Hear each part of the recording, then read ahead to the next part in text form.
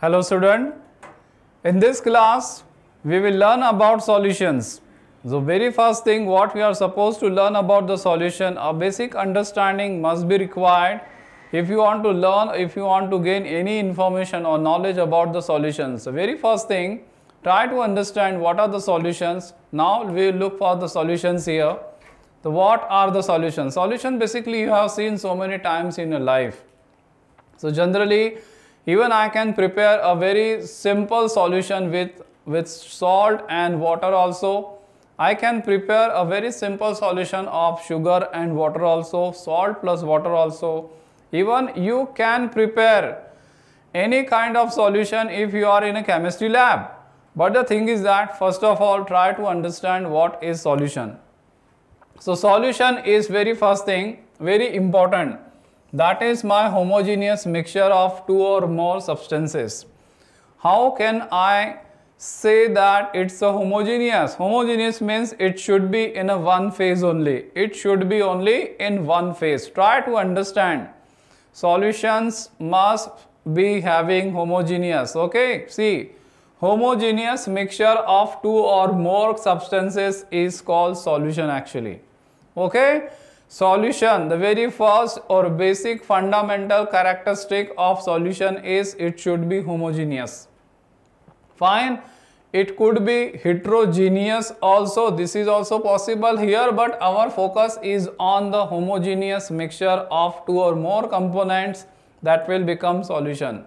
Thing is that here, just to explain this definition, I have one pretty simple example. As I told you that water and sugar, even you can prepare this type of solution at your home also. Fine, if I am going to mix sugar and water thoroughly, I will get a solution and that is homogeneous. How can you say that that is homogeneous? See, one phase only. Only water will be visible to you, no sugar will be visible. Thing is that there is no boundary of separation. You cannot say that from this point to this point I have sugar, and from this point to this point I have water. So the boundary of separation is not at all there. So that is called my homogeneous. So after learning about this, now we have to go for few more things about the solutions here. Okay, fine my dear student. Now thing is that solution is homogeneous. You have already seen this. Now the thing is that I am talking more about the solutions here. So for that I have to go for one simple activity here. What I will do here, simply I am going to prepare 1 liter of sugar and water solution. I am going to mix it thoroughly so that all sugar is going to dissolve in that. After doing that, what I will take? I will take out the 1 ml sample from the different parts of the solution. Okay, I am going to take 1 ml of sample from the different parts of the solution. It means how it is possible? This is my beaker. You will find beaker very easily in chemistry lab. So this is my water in this and here I am adding sugar in this. So now my sugar water solution is ready. Fine, sugar water solution is ready and its quantity may be 1 liter, 2 liter, 500 ml, whatever it may be. Now you do one thing, take one sample per 1 ml from this portion, 1 ml from this sample portion, from this portion, from this portion. Like that you can go for this only. So now what will happen here? What is happening here? So you go for any portion of it. You go any portion of it, what you will get here? So you will find two most interesting observations here. What two observations you will find here?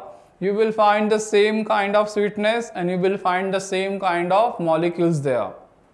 Fine, same kind of sweetness. Okay, it means that sugar and water is available everywhere.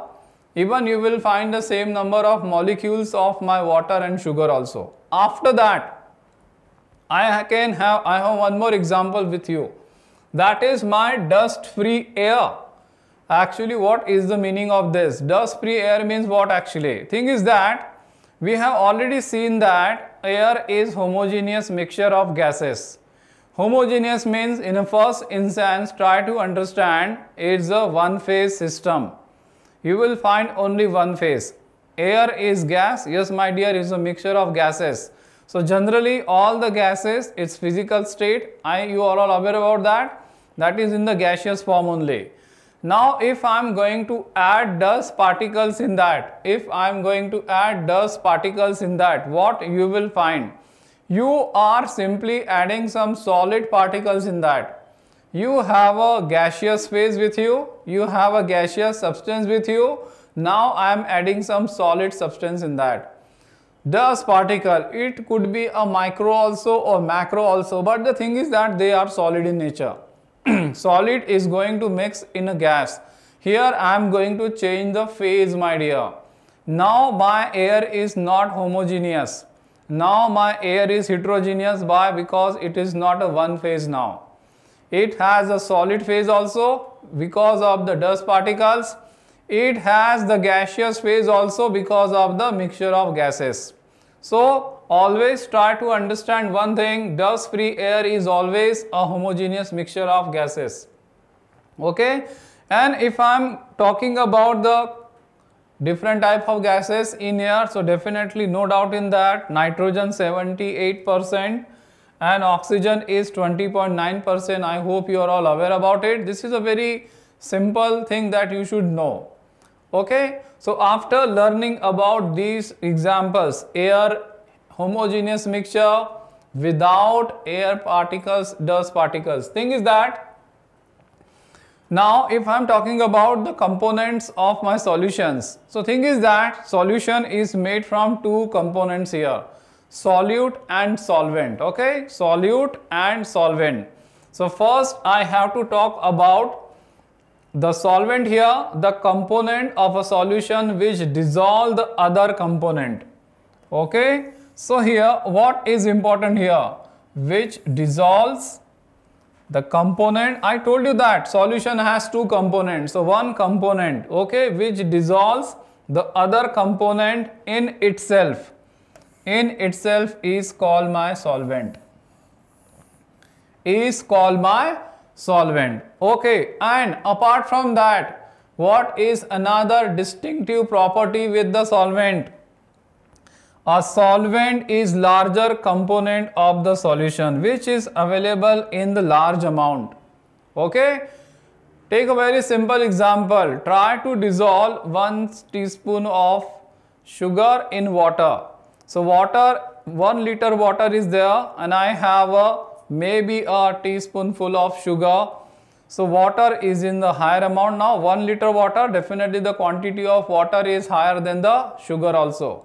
Fine. So here the water is becoming the solvent here. Why? Because largely solvent is larger component of my solution. So my water plus sugar solution which is having the larger component now, definitely that is my water only. So water will become the solvent here.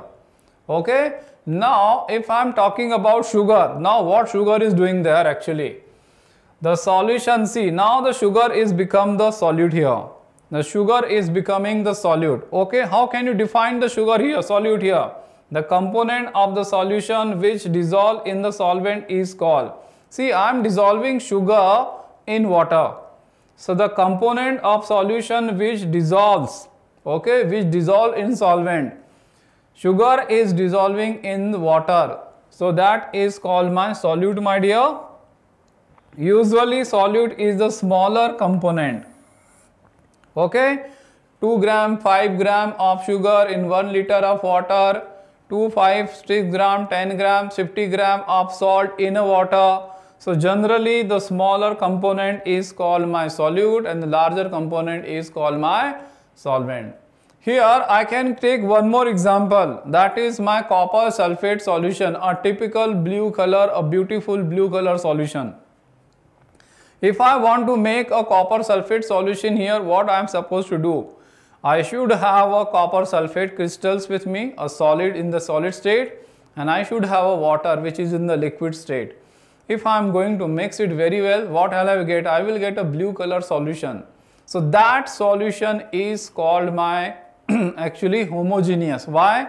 Because there is no boundary of separation, one phase is available. So here you can prepare n number of solutions using the water here. So water is available in higher amount here, and my solute, either it is sugar or salt or maybe a copper sulfate or any other kind of salt which is dissolved in water. So the smaller amount is solute is available, in larger amount the solvent is available here. So we have seen about the two major components of the solution, that is the solvent and that is the solute also. So solute may be solid, may be liquid also, it depends on the type of solution we have. Solvent generally are liquid in nature.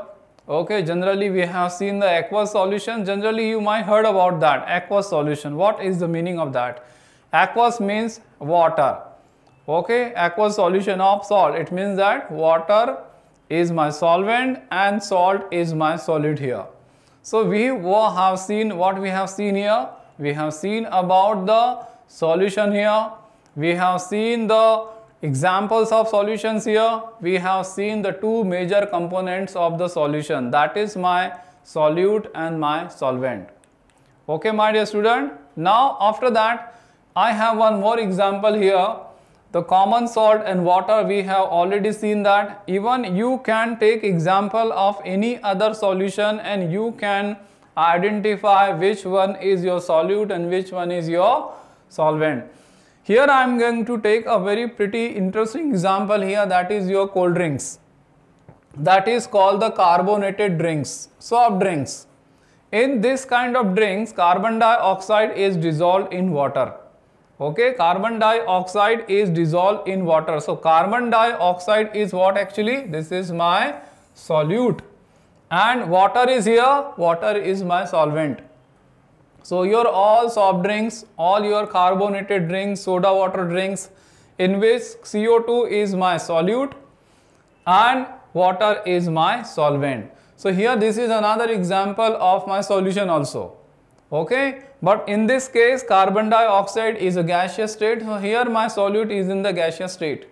The water is still in the liquid state. So here we can find two more example. One example we have already seen about it. This is my another example. So my dear student, you have seen about the solutions and different components of it.